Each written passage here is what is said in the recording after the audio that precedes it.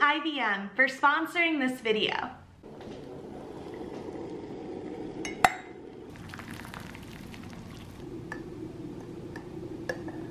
So today we have a few meetings. We are going to a requirements meeting, so what it's going to take to scale this particular service.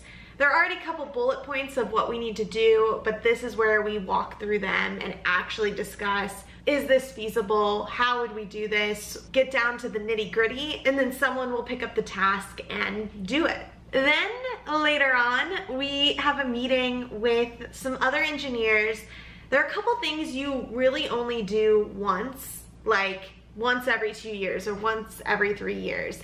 And a lot of that has to do with infrastructure. So something like buying a domain name or getting an SSL cert or setting the configurations for a particular queue or for a Lambda function or for the server that your code is running on. You kind of set it once and then you don't touch it, you don't access it or change it ever again. And this happens to be one of those times, and so I did it last time for when we were spinning up some new services.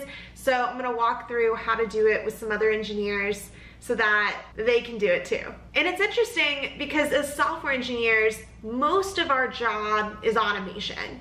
We're automating a specific task or automating the way data is retrieved or some calculation that's made from the data. But our jobs are pretty manual.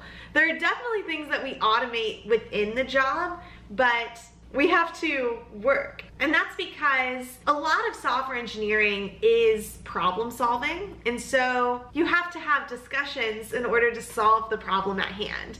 Then when you automate it, you're actually automating all the different processes that you've made a decision about. So you've decided this is the way we're gonna process this data, or this is the configuration I'm gonna have on my server. These are decisions that you're making based on your prior experience or your approach to solving the problem. So for infrastructure, once you've figured out what all your configurations are gonna be, the automation part is the actual setting of those configurations. Now there was a time when setting those configurations was manual.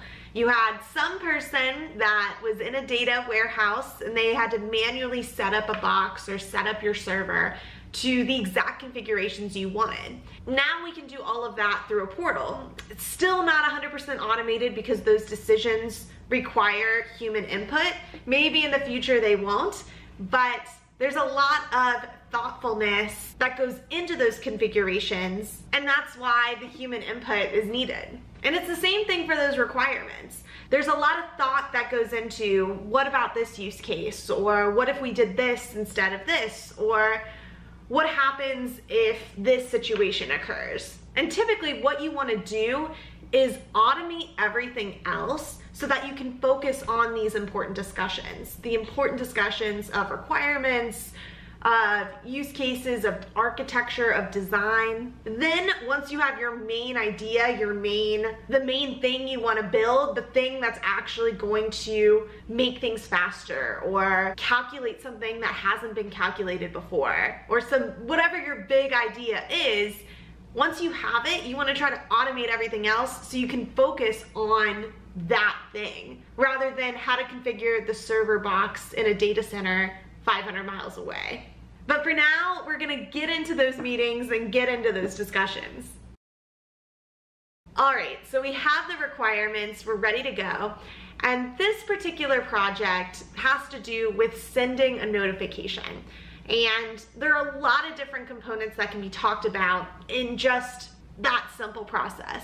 How long is it between when an event occurs and when we can send the notification? What's in the notification? What language is it in? How do we know that? Will it be capable with the given app the user has downloaded? If it's a super old version, will the app crash? And this is where the combination of front end and back end, this is where they start to work together. Whatever the back end or the platform team creates, the front end team has to be able to render. So once we have all of these product requirement type questions answered, we can start building it. And we could take forever to build it if we don't use any automation whatsoever.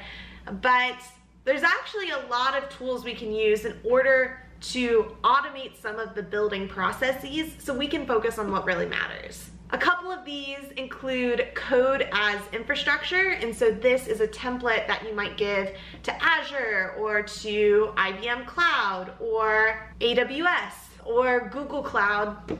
You'll give it to one of these cloud providers and it'll render it and build the infrastructure you want to build. All you have to do is have the configuration file and they go find the servers, they go find the resources and set up what you've defined in this configuration file. So the infrastructure is code. It's really configuration, but it's simply a file you would give and they go build it for you. Easy. Of course, like we talked about before, what goes into that configuration file requires thoughtfulness. It requires you to really think, okay, how many servers do I need to have? What machines should they be? What are the dependencies of my application? How am I gonna get analytics? How am I gonna get logs? How is that all gonna be visible so that I can troubleshoot my application? Another process we automate is CI/CD.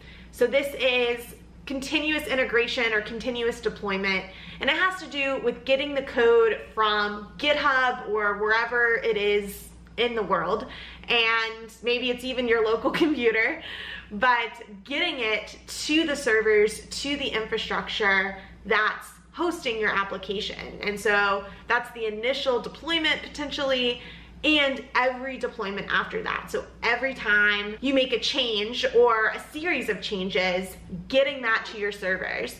And so the CI/CD, it might build your application, and so build a Docker file or build something so it's easier to pass and run on these other computers, the ones that are in the cloud. It might be testing your code. And so making sure any tests you've written that verify your application's functionality, that it all works. And those are automated as well. You don't want to test every single feature of your application every single time you make an update.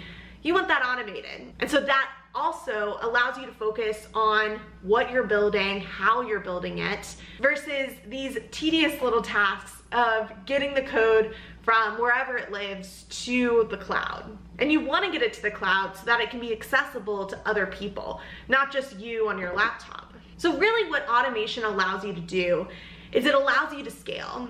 If I was focusing all my time on testing or all my time on getting the code to the cloud or building the infrastructure and sitting in some data center putting the wires together, I wouldn't be able to focus on the big application or the big idea that I want to build.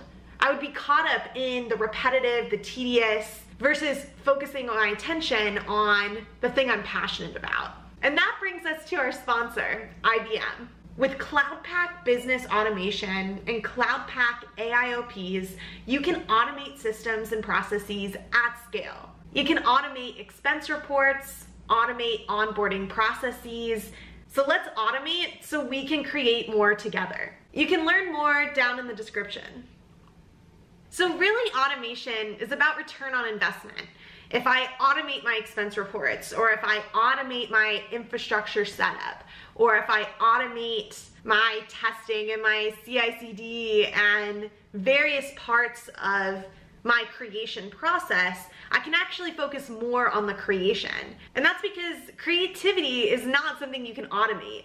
You need to be thoughtful about what you're automating, because if you automate it incorrectly, or you set up this process and maybe it causes a bunch of bugs, or it doesn't really work as you expect it, it can cause more problems than it solves. And maybe it wasn't even worth automating in the process. The goal of automation is so you can focus on what you want to do. It propels you forward so you can keep reaching for the next big thing and not get caught up in the stuff you don't want to do. So whether that's things that are repetitive, maybe they take a while to do manually, or they're just annoying, it's definitely worth it to take a look at your workflow and see what processes require more thought and how can you take the processes that require less thought and automate them. Now in automation, you do take some risks. There's the risk of security. If you automate something and it's doing the testing, it's deploying the code, it's checking the dashboards or giving you alerts when your service is down or receiving less requests or whatever it is,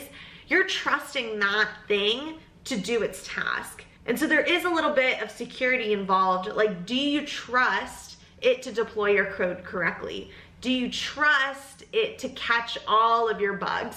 And you can trust it to a certain point, but there is a point where maybe you have to come in and review the process and make sure it's automating exactly what you want it to automate and it's doing that correctly. I think people get excited to automate everything. They want to automate everything they can, but some processes are valuable as manual. So whether that's learning something new or education, you're not gonna automate that. It takes time to understand and to get good at something. And that's where you should be spending your time, not on the tedious stuff you don't want to do. You might be able to automate certain components of your learning process. So that could be the retrieval of various documents, hiring a teacher or a coach to help you get better faster. Maybe they come up with the lesson plans and you can just sit and focus on learning. And it's because that some processes are valuable as manual that automation's not going to take over the world. Sure, there will be jobs that are not jobs anymore, but new jobs are created. There's always going to be some manual process in the automated process. There will be some thought-driven thing that needs to happen, whether it's the requirements building or deciding what configurations to put on the infrastructure or what parameters to give a task. And so people will always be needed. The job itself will just change.